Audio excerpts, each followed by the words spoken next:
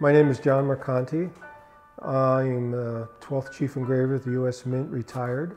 Rittenhouse was part of the establishment of the Mint, and that link between us is part of the development of United States coinage and the production of United States coinage throughout history.